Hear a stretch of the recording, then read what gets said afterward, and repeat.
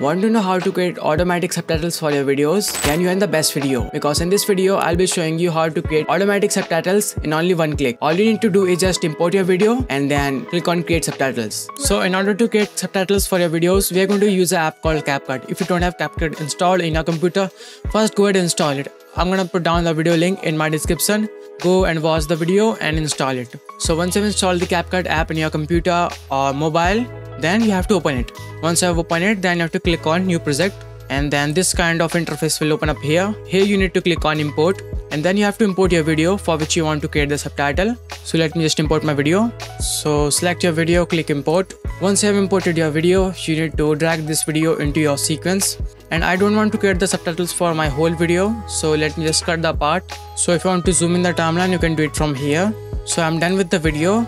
Then I will select the video. Then here I will go to text and I will click on auto captions. Then I'm going to click on create. Before clicking on create, make sure that you've selected your correct language of the video. Then I will click on create. So as you can see that the subtitles for the video is generated, and if I play the video and it is totally correct. So let me show you how you can change the font style. Just select your text, then go to text, and if you want to change the font size, then you can do it from here. If you want to make it bold, you can click it right over here, underline or italic.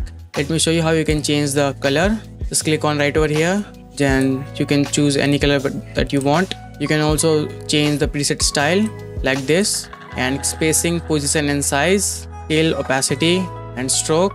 Whatever you want to do it, you can just do it from right over here. If you want to add the background, then you can click right over here, and the glow and shadow. Now if you have generated the subtitles and something is wrong, then you can double click right over here on the text element. Then you can change it from here like this. And once you're done with the video, then you can go to file and click on export. Then you can select the path where you want to save it. Then you can click on export. If you want to export this video in the Reels format, then you can change the ratio from here. Just click on this ratio, change it to 9:16. Scale the video from here. Then as you can see that it is done. Let me just increase the font size.